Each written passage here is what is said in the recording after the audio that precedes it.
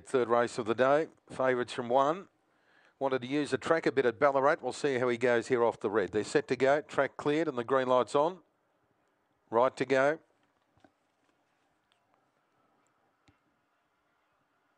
Racing, Elite Alex out like a shot near the rail. Going out hard, Edge of Darkness, Moraine Zorro. Elite Alex going right up on the inside, right behind them. Now, he wanted to cross out, but he didn't cause himself too much damage. Edge of Darkness leads Elite Alex, and then Moraine Marco, Moraine Zorro. Well back, Cromwell and Ivy. Talk Out Loud, Miracle Bell. In the straight, though, Elite Alex raced up on the outer. Grabbed the lead to Moraine Marco, and Elite Alex comes away, beats Moraine Marco, Talk Out Loud, Moraine Zorro, followed by Edge of Darkness and well back are both Solar Lock and Miracle Bell, and the run there 23.61.